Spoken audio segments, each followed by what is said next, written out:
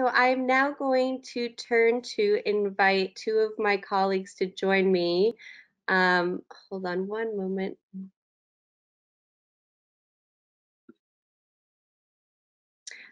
So we have been collaborating with the Earth Day Network. They're actually outside of the SDSN network, but a great partner.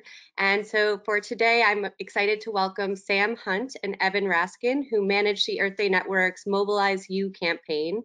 It's a program dedicated to uniting and growing student and institution-led environmental movements on campuses across the world.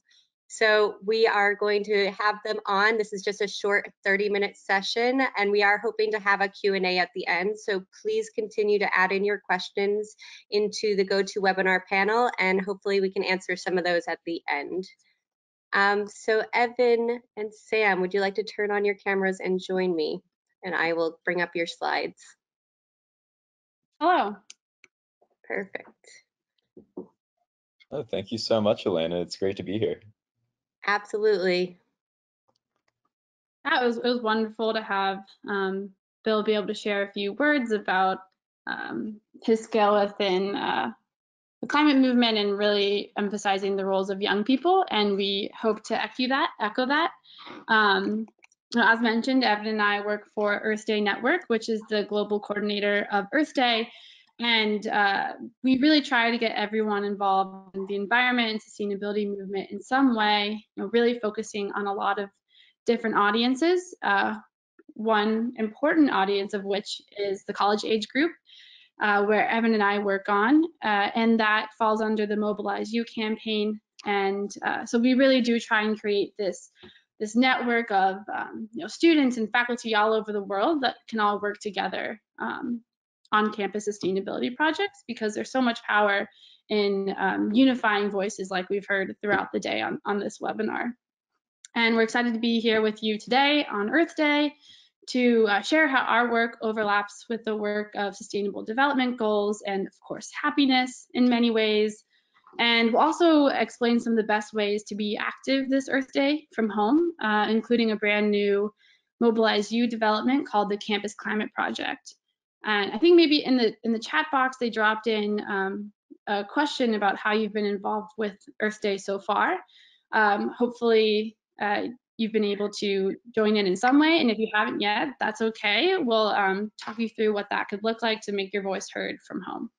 Actually, Sam, we have a poll if you'd like to go ahead and launch it, and that way we can get people to type in and we can see what their answers are. Yeah, sure, that'd be great. All right.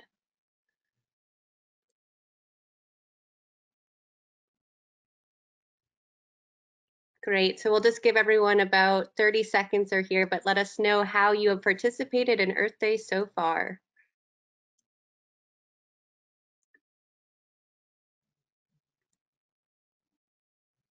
Yeah, so this might be quite different than other Earth Days you've joined in the past, but since this is the 50th anniversary, we're still really excited to be bringing our voices together, and it's been a really interesting progress trying to figure out how to transition these massive in-person events to something still meaningful online. So I wanted to thank you all again for joining in today, and this is a way to participate in Earth Day. Perfect. I still see people participating, so just 10 more seconds. All right, great. I think we can close that now, and we'll share the results.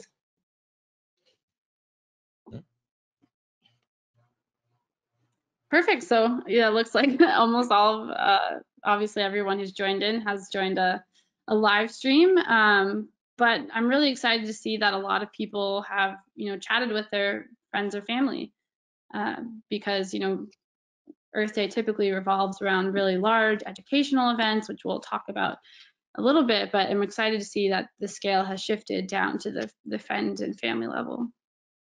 Yeah, so in a time of so much uncertainty, it's really good to see that the majority of people here have begun their Earth Day discussions in some way, shape, or form. And for everyone who's still looking for ways to get involved, we're really excited to be able to tell you a little bit more about that in the coming minutes. So if we're ready to move on to the next slide.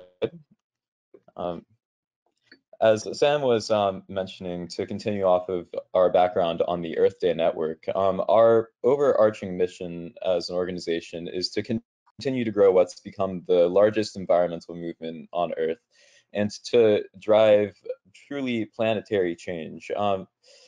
Similar to the Sustainable Development Goals, which aims to give every human the right to live a fulfilling and healthy life, our own goals seek to provide a better life for everybody on planet Earth. We seek to build a sustainable future that doesn't come at the detriment of anyone, but rather the benefit of everyone. And just like the Sustainable Development Goals, we're working with some very big problems, from climate change to science denial to global inaction from our leaders, and a planet that can't keep up with the demands of our ever-growing human population. And so Earth Day Network seeks to unite humanity to overcome these global challenges by using Earth Day as a catalyst for change in the coming year. And so what can we do together at these times to achieve these goals together, even though we have to maintain a certain level of physical distance? I'll turn that back over to Sam on the next slide to continue. Thanks. So what's fortunate for us is also, like the Sustainable Development Goals, we really rely on localized action to accomplish our goals. And you know, like Evan was saying, this is especially important right now given our situation with COVID-19 and lack of direction from leadership. But at Earth Day Network, we rely on individuals to yield real power and influence as a consumer, a student, a voter, and just a member of a community that can unite for change. So everyone that's listening in can join in, like we've mentioned, and take some tangible actions at home to still contribute to this huge moment in history, the 50th anniversary of Earth Day. You know, this message of the power of the individual was really integral to the development of the first Earth Day back in 1970. And, you know, where better to see the power of young, energized activists than with the group that started it all with the first Earth Day. And then this has now grown into the youth-led climate movement. So we can go to the next slide and get some context for how Earth Day came to be. You know, in the decades leading up to Earth Day, mainstream America remained largely oblivious to environmental concerns, and there weren't very many consequences to things like pollution and you know, inefficient automobiles, different things like that, until a major oil spill took place off the coast of Santa Barbara, California, in 1969. It was a major spill. A lot of wildlife was harmed, and for many, this was a big wake-up call at the time. And unsurprisingly, the response came largely from students in the area. They formed some of the country's first environmental organizations and initiated some of our first climate protests, like we see in this image here. And this oil spill is considered almost an ecological shot heard around the world, really triggering the first wave of direct environmental action in the US, including the early inklings for Earth Day. And slowly we've seen this movement grow into a more global phenomenon. And we can hit the next slide to figure out more how Earth Day is founded.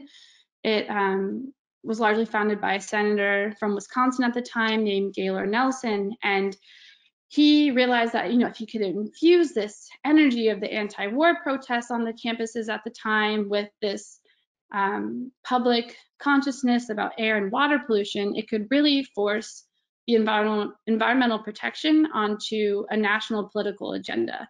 And this was really novel for its time. The environmental movement hadn't been combined in such a way yet. So on the next slide, we can see kind of the results of Senator Nelson's vision. So we have the first Earth Day, April 22nd, 1970. 20 million Americans, which was 10% of the total population in the US at the time. They took to the streets, to campuses, parks, you name it, and they all came together to demonstrate for a healthy, sustainable environment in massive coast-to-coast rallies. And campuses at the time were a huge proponent of Earth Day, Over 1,500 campuses held teach-ins, which are essentially large community discussions about the environment. And for the thousands of students that attended these teach-ins, it was really their first touch with environmental education. And so we saw huge impacts from the first Earth Day. And I think Evan can tell us a little bit more about this first Earth Day and why we keep talking about it 50 years later.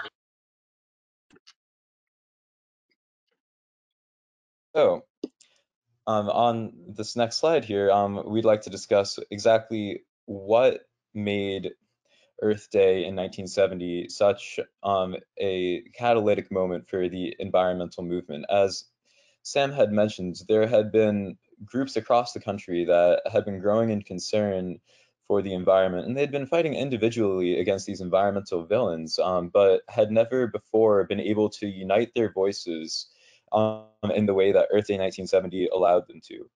This moment was a rare moment of political alignment for the United States in a time of sharp division, in which we were able to see support coming from both sides of the political aisles, from all areas of socioeconomic backgrounds. Those from all walks of life were able to come together on these issues and demonstrate for the first time that the natural environment is something that we all share as a global community, and that its health is requisite for all of our own health as well.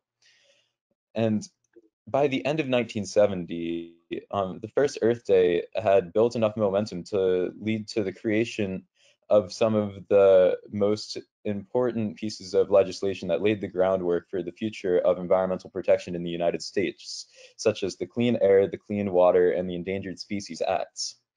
More specifically to college campuses, the first Earth Day is where we begin to see the introduction of environmentalism as a component of higher education. This is where we first see the first environmental clubs and student organizations forming. This is where we start to see the introduction of environmental courses and degree paths and majors focused on sustainability and the environment. So let's fast forward on the next slide to 50 years later to what Earth Day has become in 2020. Earth Day is now the world's largest civic observance, participated in by over 1 billion people and driven by 75,000 partner organizations worldwide. So typically on Earth Day, we'd see large-scale gatherings of people from all walks of life gathering in city centers across the globe. But this year, we need to do things a bit differently in response to COVID-19 and the changes that we must make to celebrate Earth Day responsibly. And so this year, rather, we are excited to share with you 24 hours of continuous content and challenges to get people excited and engaged from the safety of their homes, as well as daily actions for you to take throughout the month of April. And of course, Earth Day Live, our 24-hour broadcast featuring speakers ranging from climate experts to the Pope speaking out on the importance of taking immediate action on the environment and the climate. And what makes Earth Day special, even in these times, is that this is the first time since the crisis started that we're able to come together as a planet. And in times such as these, it's more important than ever to underscore the importance of unity and optimism, themes that have always been core components of Earth Day. We like to say that this isn't just a day, but a movement. We've always used Earth Day as a moment to reflect on the growth that we've made in the last year and set goals that inspire us for the coming one. So even though Earth Day on April 22nd of this year, we've had to make certain concessions and certain alterations to the plans that we typically would hold, this is still an incredible moment for us to decide what the future of our planet will be and what actions we can take moving forward from here. In some ways, as we heard from Bill McKibben earlier, this crisis has given us a chance to take pause, to see life on Earth in a different way, in all of its fragility and resilience. We're able to see clearly what humanity's relationship with the Earth is truly like in this moment, and prompts us of a vision of a sustainable future and the opportunity to put it in place as we rebuild. And so on the next slide, we'll start to discuss how MobilizeU and Earth Day Network can contribute to this vision. And so one of our core beliefs being that environmental education is the stepping stone to this sustainable future that we hope to build together. And so as we discussed earlier in this presentation, Earth Day prompted the formation of environmentalism as a component of the higher education experience, but even still, it is largely contained within programs and events that are focused specifically on sustainability in the environment. And we believe that it is time that these values are ingrained into the general education, something that becomes part of the overall university experience. Because no matter what their professional goals, the health of the environment is going to play a role in the success of students as they set out into their careers. And for many students, their goals in their careers are focused on helping people, on making the world a better place, creating change that positively affects humanity in the same ways that the United Nations Sustainable Development Goals seek to do so. And so these students who form the next generation of leaders who will be taking on these global problems, if they are taught that sustainability is requisite in achieving these goals, then we will see global development unfold in a way that aligns with this. So I'd like you to think back on your own college experiences, on your own college classes. Did you consider how what you were learning is relevant to sustainability in the environment, the connections between your course material and that? Most of us on this call, we have a pre-existing interest in the environment, and it's likely that we've opted into participating in classes, activities, and events related to these interests during our college experiences. But now let's think of our friends who don't necessarily share these interests, don't necessarily take the same time out of their lives to analyze these connections, to participate in sustainability electively. Is it possible that they could have gone through their entire college education without having ever interacted with these ideas? So, as we have discussed, Earth Day, it's fostered environmental education for those who seek it out on college campuses, but we want to take this outside of these self-contained degree pathways and outside of these events specialized in sustainability and instill it into the general education. And make sure that no student leaves college unaware of the connections between sustainability and their future careers. So on the next slide, we'd like to introduce Make Climate a Class, one of our programs targeted at bringing environmental education into the fold for all courses, no matter the subject. And starting this Earth Day, educators worldwide are pledging to make climate a class by including environmental education in a portion of their lectures or dedicating a lecture to analyzing the intersections between the environment and their own curriculum, with the hopes that this will become part of their lesson plans moving forward throughout the year. Students everywhere are urging their professors to take part in this program starting this April, because we truly believe that no matter the discipline, sustainability plays a role in every curriculum. And to loop back to Earth Day 1970 and where all of this got started, thousands of students were introduced to environmentalism through large-scale teach-in lectures. And presently, these events are not a possibility, but perhaps there are even better ways to instilling these commitments to sustainability in the environment. We believe that we need more than one-time opt-in teach-in seminars to create these connections. To create a lifelong commitment to sustainability in the environment, we need to see environmental education become part of the curriculum year-round in all areas of academic interests. And so this Earth Day, we hope to get this ball rolling through the commitments formed by educators and students alike to introduce these concepts into their classrooms and weave these connections into the curriculum year-round. And we hope that those of you in the audience with ties to higher education will do the same. So I'd like to turn it back over to Sam now to discuss some of the other ways that we believe that environmental education can then be weaved into the higher education experience. Great. So in this next slide, I will introduce our other project, which is the Campus Climate Project, and it kind of, shows that through Make Climate a Class, hopefully many will still be touched this Earth Day, but with our current situation and inability to gather, it is proof that leaving environmental education to one day or 1 week a year will not suffice, as Evan was getting at.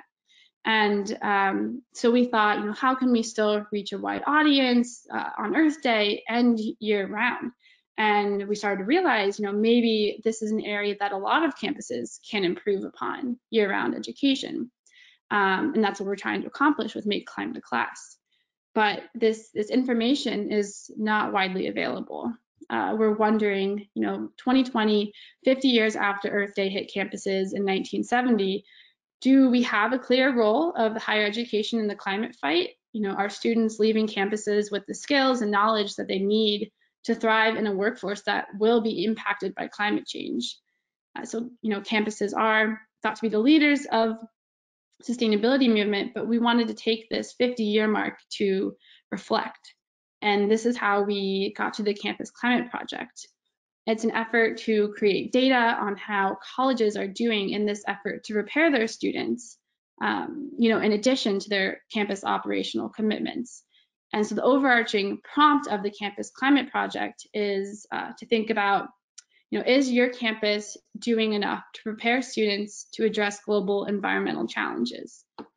Just, are they doing enough? We want to see the highlights and see some areas of improvements to kind of learn where the consensus is for campus climate commitments and look for, a clearer path forward. And a lot of campuses, we might realize, are failing to pay enough attention to their largest, most impactful emissions, which I would argue is not carbon, it's their graduating students. They are producing thousands of students every year that go out into the world, and they want to make sure that those emissions, these students, are prepared when they leave their campuses. So on the next slide, we can go over how this project works. So there's 3 steps to get involved, and throughout Earth Day and the rest of April, students and faculty all over the world are logging either a climate success or a suggested improvement for their campus. And the result will be a map all of the whole world dictating the current consensus on this matter. And essentially what we're doing is asking students and faculty to use this slow time at home to help us envision what the next 50 years of campus sustainability can look like. This is a time to think big, to throw the norm out the window and think about what the possibilities and potentials for higher education sustainability can look like. And this reflection time is a really important step before advocacy when we go out and to take to the streets once we can gather again in person and sort of advocate for these changes that we're hoping to see. So now you know how it works with this Campus Climate Project. On the next slide, we can tell you how to get involved. And I think our friends are going to help put in the chat box some of the links to help make sure your voice is heard with this 50th anniversary of Earth Day, because we really do rely on individuals like all of you listening to contribute to this movement. And it's very appropriate that this awesome webinar is happening on Earth Day, this anniversary moment of when young people back in 1970 stood up and said, enough is enough. Today we're fighting a lot of the same battles, but the scale is far, far greater. And to see real change, we need to merge in our individual actions into mass mobilizations, which is exactly what Earth Day Network and MobilizeU is hoping to accomplish. So to participate in Earth Day with MobilizeU, you can definitely add your voice to the Campus Climate Project. If you have an idea of what a campus can do to be contributing sustainably to our world, please add it onto the map. Even, you know, it can be something good, it can be something you think an area of improvement, but overall, yeah, we're creating this consensus map, and we're really excited to see the results and hopefully lead towards more advocacy. And then, of course, you can help support MobilizeU year-round by becoming a MobilizeU ambassador, which is basically an Earth Day representative on your campus that makes sure your campus is connected into this global environmental movement, because it is really important that we're all working in unison and working together. And you can all find this information and more on our website listed there, earthday.org/campaign/MobilizeU. So I guess to finish, I'll encourage you all to stand up with us to say enough is enough, and take time today or tomorrow or throughout the rest of the year to figure out how you can make your voice heard and be a part of this historic movement. Yeah, so I don't know if you have much time for questions yet, but if there is any, we'll welcome it. We have a couple, so we'll try to do them quickly. We do have a couple minutes here. I did want to just mention though, it's so funny. So as you know, we're running a 24-hour stream, and I was on the line last night at midnight. We started at 9 p.m. yesterday because that's the morning in Hong Kong. And actually our Indonesia colleagues presented very similar messaging about localization of action. You know, you have to vote, you actually have to stay united, you have to communicate with your family and friends. And it's funny because your messaging, you say how important it is maybe to do that through education, and they related it all back to their spirituality. So it was the same idea, but it was kind of a different methodology. But it's really nice to see this kind of all coming together. We're basically saying the same things and just using different ways to get that out there. So it's great to see those parallels 12 hours later. So we have a couple questions. I'm going to try to do them justice. So actually we have a colleague on that's his name is Arthur Dahl, and he says he studied actually at Santa Barbara at the oil spills, and he spoke for a student group at the first Earth Day in Washington, D.C., and he's joining us today from Geneva, Switzerland. So he asked, how can people like him reach out virtually to students today? So you gave us a lot of opportunities of how academics and colleges can get involved, but how can we reach students too? Do you guys have any ideas on that? Goodness. I'd say right now, I think there's going to be a lot happening on social media, and that's a really great way to reach students right now. The hashtag being used today is just Earth Day or Earth Day 2020.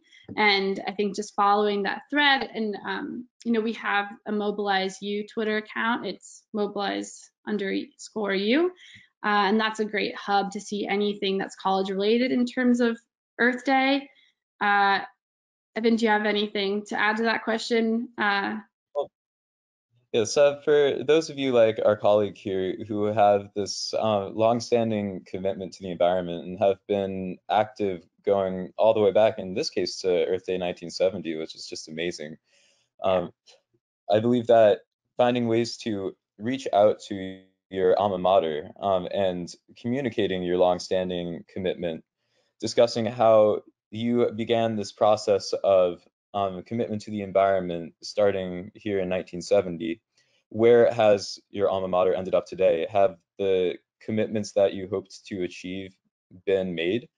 And urging your university to take up the role that they should in this fight against climate change, and to be the type of actor that students have been demanding for so long.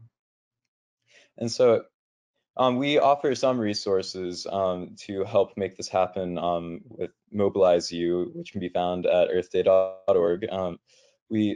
Most of these are oriented towards students being able to reach out to their professors and administration to advocate for the environment, but this may be also a good template for those of us who are alumni to work off of in contacting their universities. Universities are responsive not only to students, but also alumni, seeing as both of these constituencies form a very large portion of those who the university administration is ultimately accountable towards. And so even if you're not currently enrolled in school, making your voice heard with the university administration can go a long way to demonstrating that the stakeholders in a university's organization have certain values that must be represented in the operations of these campuses. Great, thank you. And if I can add too, I would say the power, Arthur, of a mentor in these days, especially young people, we can get exhausted very quickly. This is a really emotional challenge for a lot of us because we've started young in our career and we're already looking at the daunting challenge of reducing emissions in the next decade. So having a mentor that is actually committed and really working with you. And we also have an SDSN youth network that works globally that we're happy if anybody wants to contribute their time and support to, would be happy to connect you with students worldwide as well, in addition to the Earth Day network. Yes. Yep. If I can add just one more thing, the point that you've raised, Elena, is a really important one. We've found through our research and experience that there is no more motivated group of people than college students to take action on the environment. And we've also found, however, that students are also one of the populations that are given the least amount of equipment to be able to take that action directly. And so the importance of mentorship is so important, whether it be through personal connections through the UN or through MobilizeU. Please, if anybody has a desire to get involved further with the environment and is seeking guidance, all of us here are more than happy to be able to provide that so that we can all take the stand that we want to.